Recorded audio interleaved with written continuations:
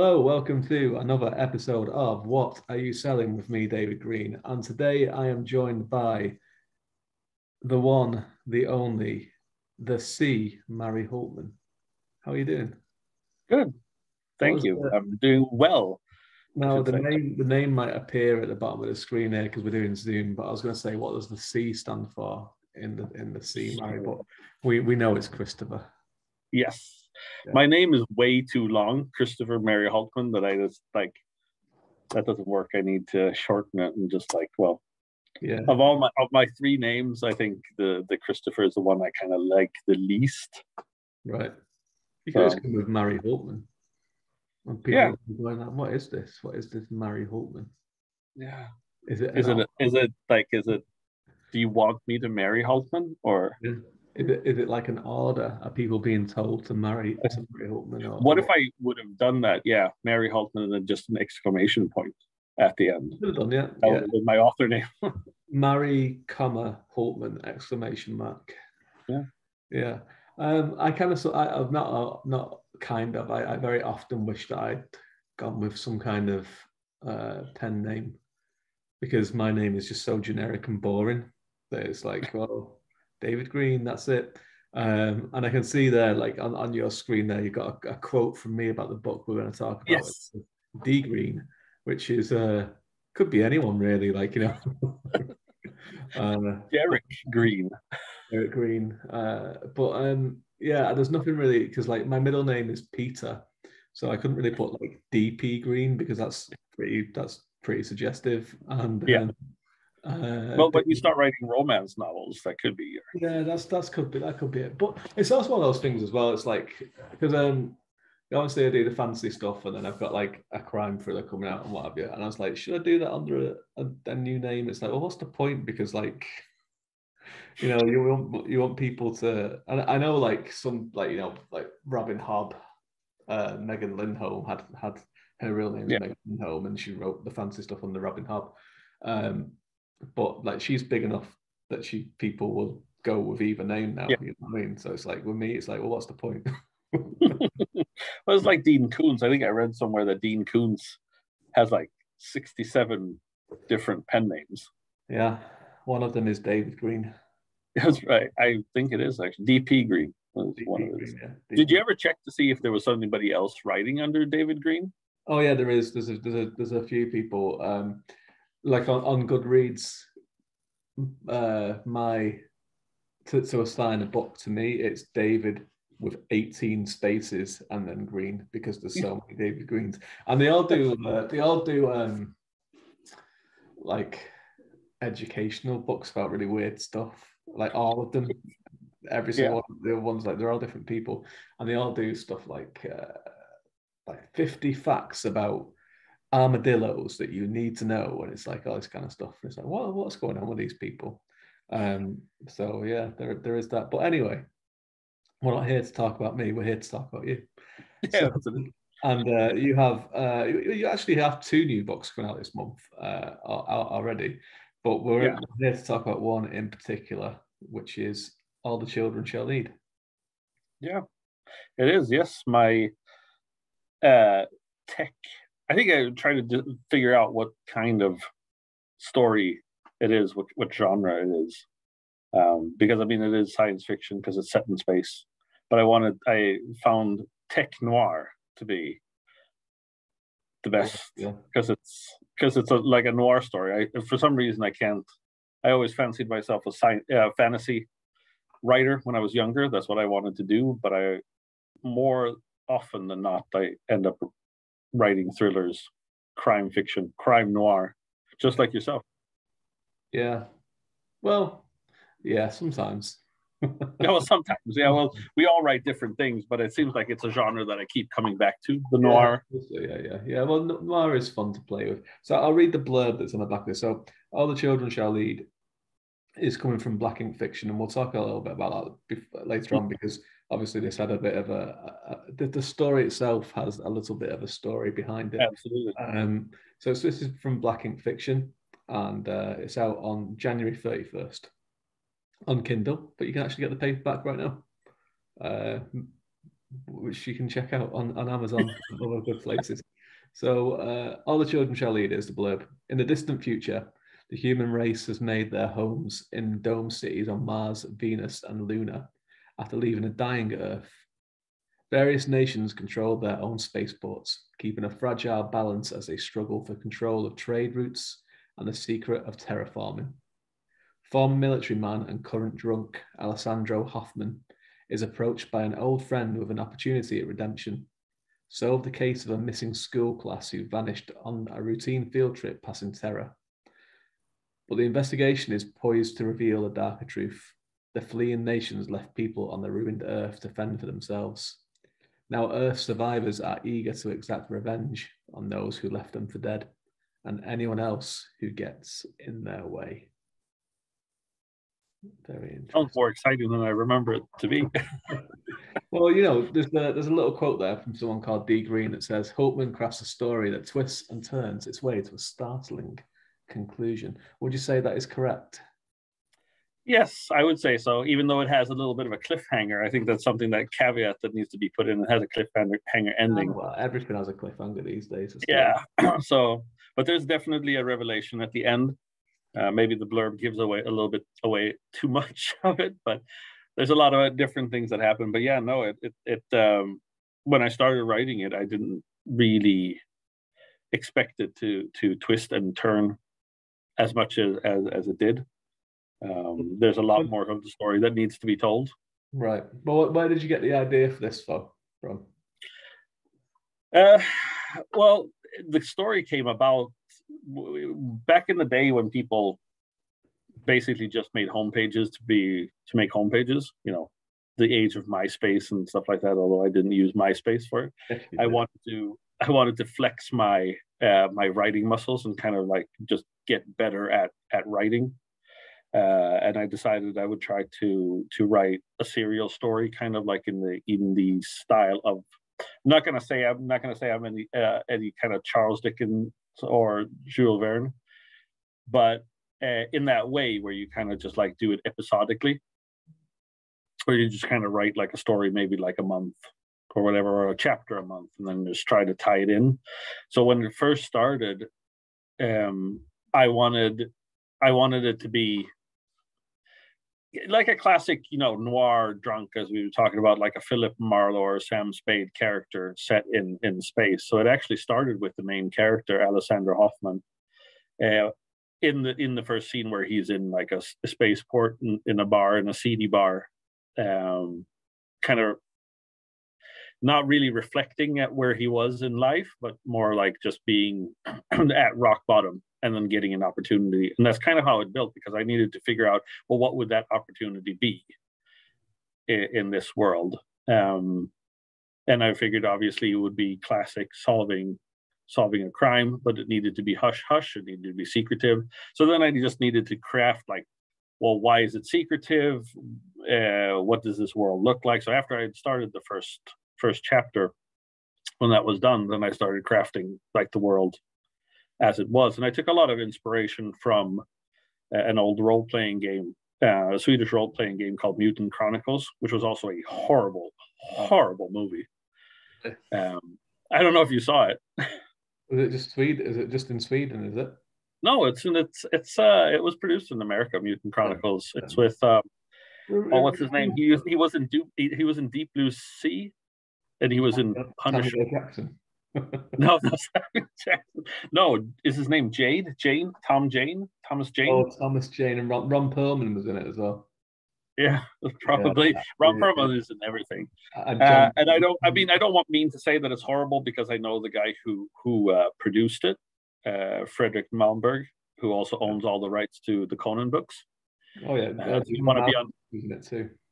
Yeah, you want to be on his Malmquist or whatever. Here you want to be on his good side. John Malkovich. No, not John Malkovich. The producer, Frederick, who owns but I mean, so in that series, or in that role-playing game, humans had traveled, were living in space, and there's more of like a fantasy paranormal element to it, because they open like a portal where like Lovecraftian creatures come out. Right. Okay. and then they have to. But I was intrigued by this, like what would happen if man had to exit the world in an exodus, in a mass exodus, because we had destroyed the world too much, and what would happen. And I was kind of, when I built the world, what kind of happened was that I realized that, well, would like America go up in space and build a new America? Would Sweden go up and build a new Sweden? No, because Sweden doesn't have enough money to funds to do that. So what would happen? Well, nations that kind of felt a kinship with each other would probably band together. So like the Nordic countries that used to work together, they would form one nation, which they do in the story. They form the Kalmaric Union, which used to be like an old medieval union between Sweden, Denmark, yes. and Norway, to pool their funds together so that they can travel up to space. And I was thinking, America would maybe try to do that, but I wanted to add a nationalistic kind of element to it. So instead of Americans, all the like rich Italians in America would band together with other Italians or Europeans to form. So they form kind of like a faux Roman Empire and stuff like that. So like all of the people from the different, because Americans will always say, well, my family is Irish and we're Irish, and that would be such a strong element, the drive that they'd go back to that. So that's kind of like what happened. And I got really intrigued in this world that I started making, and I focused a lot on the nation that is called the Commonwealth, which is like England or the Great Britain and all their former colonies in one like big nation. And using the Commonwealth was kind of an interesting part. I try to use a lot of British history, but the funny thing is that they use it incorrectly because they don't really know so much about history in this world, because everything's kind of been destroyed during the Exodus. Yeah. So they kind of make up. So there's a lot of reference to like the new model army and Roundheads and Cavaliers, but they don't really know. They just take all these names. Yeah, that's kind of like what a lot of stuff that happens in the Fallout games, where it's like it's their cultures are based on kind of a half memory of something that they have full facts about, which is always kind of fun to play with. The thing that I was surprised with this book was that Sweden goes into space and there's no IKEAs in space. No, I know. I think in the sequel, there will definitely be IKEAs. There will be a whole IKEA nation, I'm sure. I think so. They should be, because I mean that's where like Sweden gets most of the money from. So they want to exploit that kind of money, don't they? Well, yeah, IKEA building, half-assed furniture and also selling weapons to Saudi Arabia. That's where Sweden gets their money from. And Finland get it from, well, they used to get it from Nokia and saunas. So yeah, vodka, I think. You need to finish vodka. The sequel. So this so All the Children Shall Lead had quite an interesting backstory about getting to print. So you were talking before about how you wanted to kind of do the old kind of serialized pulp kind of release, like a lot of people used to do, like Dickens and Jules Verne and H.P. Lovecraft and that was actually going to be the case at one point. It was going to be released monthly in a publication, wasn't it? Yeah, actually, the idea was that it was supposed to be released already last year in January. The book actually was supposed to be, and there was even like promo material and stuff like that created. And the idea was then afterwards it was supposed to be serialized, and I think one chapter actually came out in a monthly publication from a different publisher, and it never really came to fruition because, as many indie publishers do, they kind of went belly up, or I don't know. We don't have to even know. we don't even know. We don't have to get into that too much, but suffice to say that it just disappeared. Yes, without a word. And I know, I mean, you had some dealings with him as well. Mm-hmm. Kind of. Thankfully, I hadn't started work on the thing that I had to do, so it was like, well, I'll just forget about that idea. Yeah. So the story, I mean, because when I started working, and I think it was about halfway done when I got the contract to serialize it from the beginning, and then I finished writing it. And there was like the discussion was, well, we needed to be about so and so many words per chapter, so that I had like a limit of like, this is how long it needs to be. And so in that sense, the story is a little bit limited, because there are, I mean, certain things that I could have like elaborated on in the various chapters, but it also gave me a deadline to finish it. And so I think if when you read it, you'll probably, if you're familiar with the pulpy style of writing or the pulpy way of ending a chapter or the contents of a chapter, then you'll recognize it in this book. And also like the cliffhanger ending at the end, because I want you guys to check out book number 2, which already has a tentative title of Red Sky. But so that was kind of that's the long, not the long and short of it, because so it was hanging in limbo, I think, for about 5 or 6 months before Black Ink Fiction agreed to take it on, and Shelley and Brandy have actually done a really good job, because I was a little bit, seeing as how the publisher stopped being active after the first magazine came out and the first chapter came out. The idea was that we were supposed to work on it together, and editing and adding and subtracting stuff. So I was a little bit tentative when I gave it to Black Ink Fiction, thinking like, I don't know if this is as good as it could be, or if the previous publisher was just blowing smoke up my ass and wanted to get something out. Yeah. But they've actually done a great work, leaving comments and editing and stuff like that. And so this is obviously, it ends with a cliffhanger. We won't go into spoilers as to what that is. So where do you see the rest of the series going? And is it going to be, is there an end point, or is it just kind of, you're going to keep writing it as you've got ideas for it? Yeah, well, I've got an idea for the second book. I don't know so much. I think ideas for this, because I would like to expand it into like maybe a third and fourth book, possibly. Obviously, I don't see myself as a James S.A. Corey with The Expanse, although I would like to go that route. But I think there's a lot more in the world, because there are nations that we still haven't really explored and seen. There's like a united African coalition that I would like to get into a little bit more. But the second book, Red Sky, will most of it will most likely take place on the dying Earth, at least halfway through, to begin with. See it from a different perspective. I did write a short story, a prequel to the book, about the actual Exodus,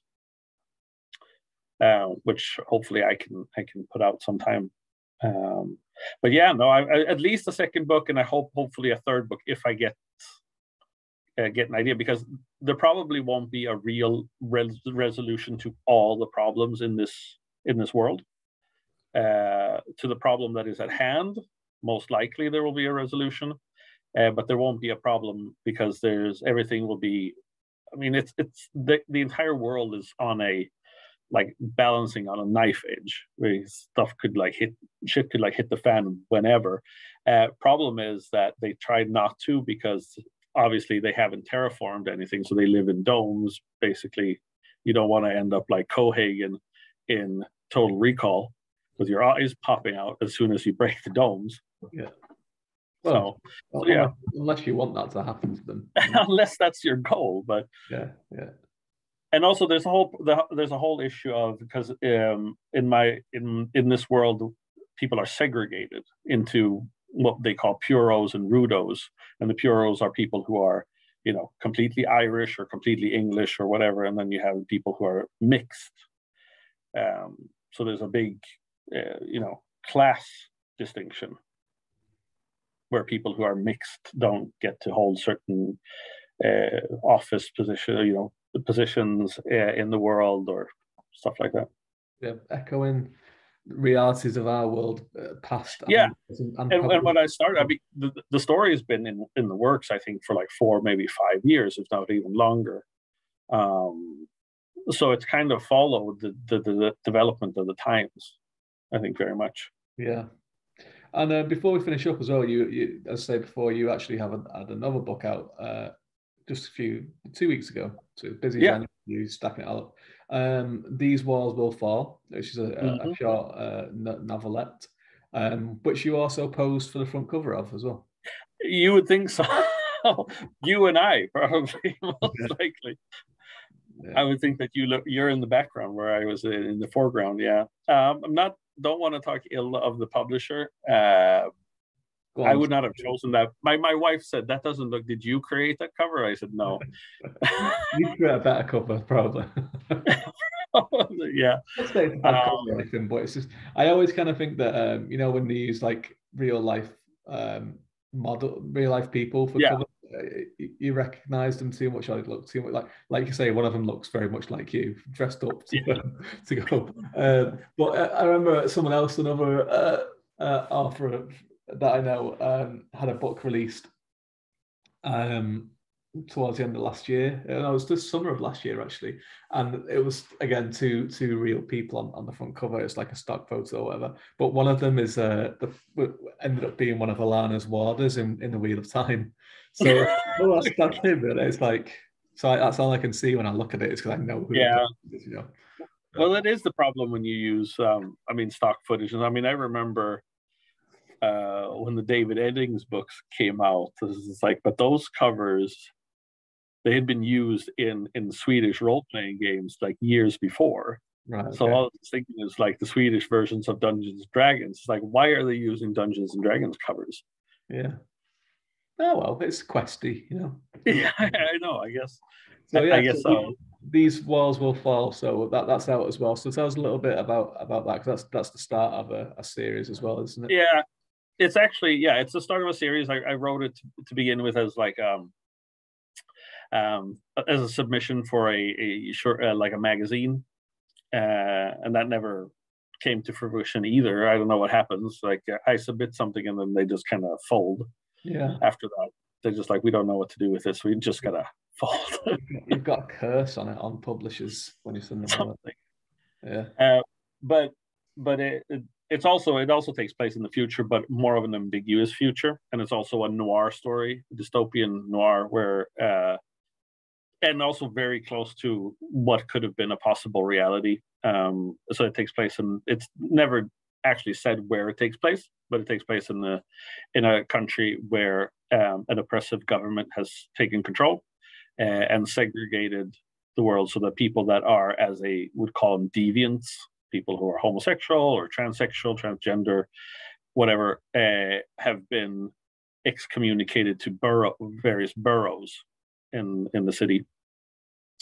And it was kind of, and it's never really explicitly described in this book, but it is, or in this story, but it is in the second one more explored. Is that the previous government was making a lot of laws that would have given people more rights, like freedoms of, like, identify as whatever that you want to identify as, and stuff. It was more liberal. And that becomes, so there's a backlash in that, and that becomes the oppressive government. And they've taken away the internet and cell phone usage and any kind of like way of communication or spreading. So it's kind of fallen back into like a 1950s vibe. So people kind of like dress in trilbies and smoke and stuff like that. So it's kind of like a 50s vibe. The time is circular. And what happens is that the main character, who is a police detective named Brian Bones, and his very weird colleague, Jasper Collins, try to solve the murder of a famous TV clown. Called Krusty. Almost. No. I think he looks more like, what is it called? Patch's Pity Party. That clown was kind of my vision. If but again, there's more to that story than just the murder of the clown. That's actually just kind of like there's something sinister. And clown in that world is is a lifestyle that you can choose. You can identify as a clown. I definitely identify as a clown. Yeah. So they go into this borough called Pierrot, where they send all like clowns. Right. Okay. So they get to live. So yeah, so that's that, and hopefully there'll be more in the series coming. I'm working on. There is a second one that also from Black Ink Fiction from their Faceless Worlds called Wake the World, which is basically a sequel story. Okay. So they're all the multiverse of Hultman is expanding without stopping. So CMHU EU, I guess, yeah. expanding. So yeah, These Walls Shall Fall out now. All the Children Shall Lead from Black Ink Fiction is coming January 31st. You can get it on paperback right now. So thank you for everyone who's stayed with us till the end. If you haven't subscribed with us before, please do.